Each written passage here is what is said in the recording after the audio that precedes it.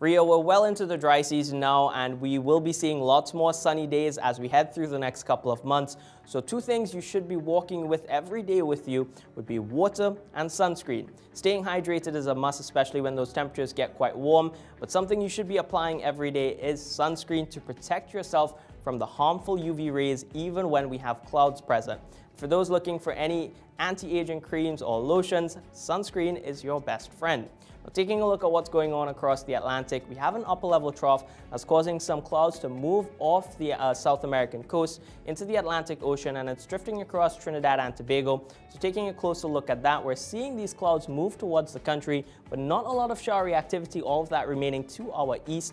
And it's going to remain there for the next couple of days. We may see 1 or 2 brisk showers move towards southern and eastern parts of Trinidad over the next 24 to 48 hours. Now, looking at the forecast for us here in Trinidad, generally cool and partly cloudy night across most of the country. We could see 1 or 2 brisk showers favoring southeastern parts of Trinidad overnight, but no significant rainfall is expected, and similar conditions are forecast tomorrow like what we saw today. Partly cloudy conditions, you will still see some sunshine mixed in, but temperatures relatively cool, just crossing that 30-degree mark in Tobago, a bit warmer in Trinidad. Could get up to 33 degrees across Port of Spain, 32 in San Fernando. You see those warmer temperatures in urbanized areas, and we could see 1 or 2 brisk showers move across the country as well. Now, for marine interests, we have some long period swells affecting our northern and eastern coastlines. So for small craft operators, and even if you're heading to the beach, follow the advice of lifeguards and just exercise some caution, because those swells are high energy waves that will be causing some larger waves in nearshore areas, bays and beaches.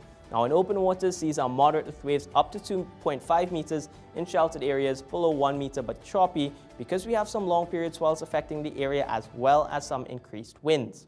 Now, what to expect as we head through the day tomorrow: a partly cloudy to variably cloudy day. Those temperatures quite seasonal for this time of year.